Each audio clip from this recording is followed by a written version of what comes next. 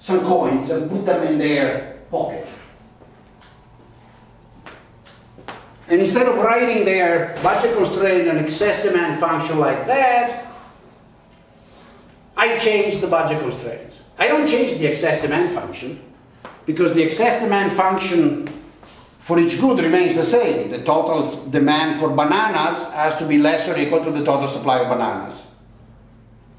The total demand for water is less or equal than the total supply of water. That's measured in bottles of water, bananas, apples, shoes. These don't change. These change. Right? In the standard model, without money, I write the budget constraint in this form, and I set what? I set one price as a numerator. Right? I say, good number one, Castra Ure e Sant'Erasmo, their price is 1. So everything is expressed in Castra Ure e Sant'Erasmo, that if you're not from here, you don't know what they are. How many people know? Nobody knows. Well, if you're here, they're done, they're gone now, the season is over. But if you are here next spring, go somewhere and ask in a restaurant, risotto with Castra Ure, it's very nice. Huh? It's a particular small artichoke, but obviously they're not all for Sant'Erasmo. In the old days, now they are grown in other places. People from around here find them particularly good. Me too, when they're good. They're very good. Now, local culinary specialties aside, this is expressed in what? In unit of the numerator. In the Patinkin approach, in the initial approach, what money does is purely change the numerator. It says, okay, numerator is no longer Castra Ure, it's this thing I call the dollar. What is the dollar? Oh, it's something you got in the pocket to start. You have your supplies, that is, you had your endowment.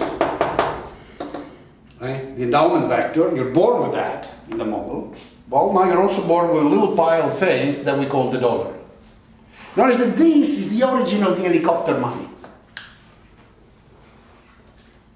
Now, for example, I've become a big critic of the helicopter money, but like many other people. But why? Not because the model of helicopter money is stupid or incoherent. The model of helicopter money is very useful to understand lots of things.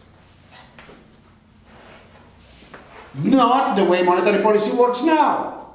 But it's very useful to understand anything that happened since probably the 1500, when money in the pocket was mostly coins in some form of precious metal issued by some political or military authority and used by it through seigniorage to buy goods, mostly for wars. Okay? Because in that form, that money ended up very quickly in the pocket of consumer and households. And what is it the helicopter model of money does? The helicopter model of money does, as in Patinkin is a helicopter model of money, is to put coins in the pocket of people. It calls money that thing that is in your pocket. Or at most, if you want, in your checking account, in a world in which banks do nothing else but the payment system. One says, oh, but it's also the checking account. Yes, but in that model, I restrict my focus so that the thing I care about bank is that they carry out, they manage, they are the payment system. They don't do credit evaluation, they don't create inside money, they don't issue credit, they don't decide whom to lend or not to lend, they don't do open market operation standing on the other side of the central bank, they don't have a portfolio of investment, no. They receive deposit and they make payment. Okay? So they're part of the helicopter money thing, because you don't need to have the pile of dollars here on the table. On the table you may have a checking account or a credit card that says you can spend up to 5,000. This is in the checking account, right? That's the helicopter money. In the helicopter money, whoever issues this thing called money, central bank or not central bank, comes to you directly. Doesn't trade with you. Doesn't do any open market operation. In the helicopter model of money, the entity generating money just puts it in your pocket. This is important. It doesn't make the model bad or good. It makes the model appropriate to understand certain operation or other. It doesn't make the model appropriate to understand quantitative easing. It doesn't make the model appropriate to understand outright market transaction, which is quantitative easing in Frankfurt jargon. Okay? Why? Because they don't put money in your pocket. They're not meant to do that. They're actually meant to do something completely different. They use a notion of money completely different than than purchasing power in your pocket. They actually wanted to avoid that desperately because they knew that if they put hundreds of thousands of dollars or euros in your pocket, you would go out and spend them. Right? And so it's completely idiotic to have these debates in which there is someone who says, oh, the monetary theory, quantitative theory of money is completely wrong because there is no high inflation after quantitative easing. Why? The quantitative theory of money says that if you put money in the pocket of people, people spend it, and prices move proportion. That's what quantitative theory says. It doesn't say that if you change the structure of securities in the portfolio of commercial banks, that causes inflation. I've never read that version. If somebody has ever written that version, let me know. That guy is a moron. Okay? Models have to be taken seriously. We're not all TV commentators. This is serious because unfortunately what used to be TV commentators now it's becoming, you know, written by economists, by professors. They go around saying things, they influence people. That's not what monetary theory is about. So this is the quantitative theory of money in the version helicopter money. Or if you want the version Hume is the first, probably actually it's not true. We're Spanish guys, I have to, with age, there is a couple of Italians and 2 or 3 Spaniards in the 16th and 17th century, the States at first. They're looking at the obvious observation of circulations of coins in their cities. In Spain in particular, with all the silver coming in from Potosi and from Peru and from what was then the empire right, across the Atlantic, through Seville and so on. And they noticed that as the circulation of precious metals that the king turns into coins increases, there is a rampant increase in prices. There is not a particular increase of output, right? The economy is in no depression. It's not that the Spain of 1600 or late 1500 that receives all these coins from the Americas is a country where there is a lack of minimum of exchange and therefore transactions don't take place because there is not enough minimum of exchange around. Yeah, maybe in some small communities not enough minimum of exchange, but it's small potatoes. So basically when all this stuff comes in, the people that have it, typically merchants and people with economic interest in Latin America, start spending it, and given that the output of the stuff they want to buy is what it is, may go up a bit, but not much, right? Most of this silver turns into increasing the relative price of the goods with respect to silver. And people say, oh, that's the quantitative theory of money. Sure, you could call it the quantitative theory of potatoes, right? If the supply of potatoes suddenly increases, most likely the relative price of everything else with respect to potato goes up. So let's try to be real. I mean, in the initial 300, 400, 500 years ago, 300, 400 years ago formulation of the quantitative theory, it is both very correct and also very simple. Then it evolves and it becomes a specific statement about a certain quantity of objects, their speed of going around, the relative price of a certain thing, and what's crucial, transactions. This per se would be worth a class. In fact, in my class in undergraduate money and banking, I go on for a long time about this. The quantitative theory of money doesn't talk about GMP. The classical theory of money, and in fact the proper formulation, even this, doesn't have GMP there. That's not the price, CPI price deflator. That's a shortcut. Or that's a simplification. If we want to put the CPI price deflator here, we better put consumption transaction here, but then we better put this also restricted to that, right? So it doesn't talk about my transaction in capital goods, or my transaction in financial assets, or in government bonds, or any kind of bonds, right? The transactions here and the thing called money here better be defined if you want the quantity equation to make sense. Because remember that the quantity equation, no matter how much certain friends want to turn it around, is a tautology. It's an accounting identity, right? It's a good, useful way in which the only thing you compute is this. The unknown here is speed, velocity, right? Because if you measure carefully and you define this properly, if the unit of time is defined 1 month, right? And M is defined precisely, M1, right? And the transaction, the set of things you want to transact is defined precisely, and therefore the price also, then the only thing you have to compute and the theory define is velocity. Because all the other stuff should be recorded.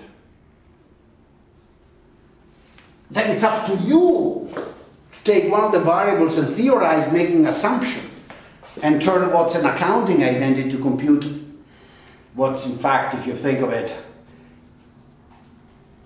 an abstract parameter. Right? There's not such a thing as velocity. Or better, there is such a thing as a velocity in a very simple environment which I literally have a coin and I pass it around. Right? But try applying this to the purchase of consumption good, all consumption, durable and non-durable, in a given region in a month. You see you have a very hard task to even define what this is. Because yes, mostly people will use things in M1, but who knows? Right? People may use credit, may postpone payment. Right? And some of the things in M1 may go around fast, some may go around very slowly, right? Depending if the consumption measure is mostly evaded fiscally, so that it's going to be currency going around, or it's not evaded fiscally, and then there is credit card charges going around. And then how do the credit card charges get cleared? I mean, whatever, right? So computing this thing is complicated.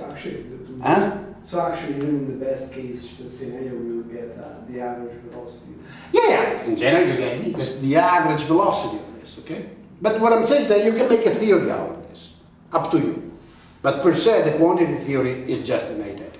And it has that origin. And it is a word in which, yes, as an historian, if you want, or an economic theorist, I look at the word of 15th century, 16th, 17th, 18th, 19, and I think this is fine. Not as a theory of money in the sense that I'm not necessarily convinced that this is the way to explain why people hold money. Okay? But if I have to treat money as currency, coins, minted coins that have one source, basically, the royal, the sovereign, and are more or less transmitted directly without little intermediation by the banking system, from the sovereign that spends to the public that then eventually receives it and make it go around, then I'm saying, as a first cut, there may be difference between England and Spain, Italy and France, Germany and the Netherlands, but more or less until 1820, this is fine. Or 1850, this is kind of fine, okay? Even if, you know, in the last 100 years of that period, the role of banking and credit and so on is growing a lot, right? It's growing a lot. So Patinkin attempted to do this, and therefore changing the budget constraint by writing what? By saying, look, you don't have just this, you also have, you have the good, you demand,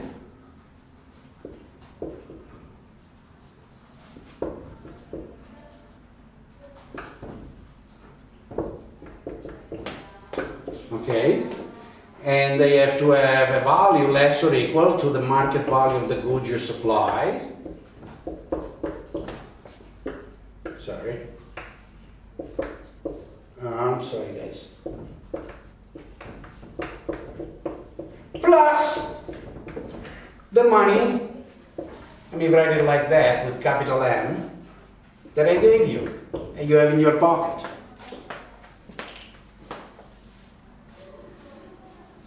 Okay, that's how the guy starts. He says, each one of you have some money in their pocket.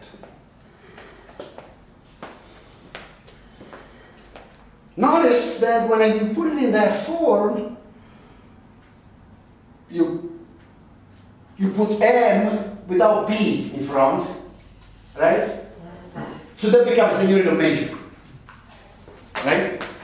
I should stop in 2 minutes.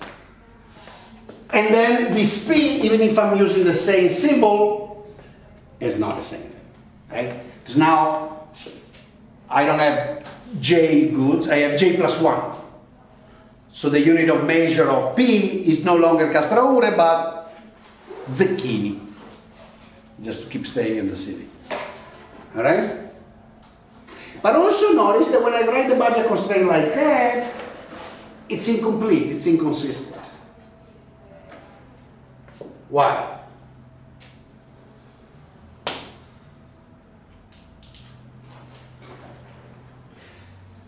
There are two problems. Well, okay, there is this funny thing with which you can buy stuff, right? Because it enters on the right side of the budget constraint. So first of all, I'm assuming actually that everybody starts with a positive or non-negative endowment. Fine. You can buy stuff so everybody accepts it, but where does it go? Where does it go? It's not here. I haven't put it here. Okay? So you see, that's why there is this. Because there's got to be a reason why you keep it. The Patinkin argument is in fact a bit of a mess. Right? There is this thing that is there. It allows for a perfect duality, it's just a veil, but on the other hand, it gives utility. Yeah, put on. I mean, what he's trying to do is to put money in the simplest way. He wants to prove a theorem, to construct a model in which money is neutral, and he goes that way. Again, right? Models have to be interpreted, I don't know why, I mean, I've always thought about that, but models always have to be interpreted in reverse, in my opinion. Models have to be interpreted, at least theoretical model. Empirical model, it's a different matter. But theoretical models have to be interpreted in the form, if such and such a thing had such and such properties, what would have to be true about that word? What assumptions would have to define that word? That's the way I think of it. You know, for the second word for theorem to be correct, to be coherent, what are the assumptions? For a competitive equilibrium to exist, what are the assumptions? For money to be neutral in competitive equilibrium, what are the assumptions? I don't believe money is neutral. I don't believe the second word for theorem applies. I don't believe we live in perfect competitive equilibrium. So what?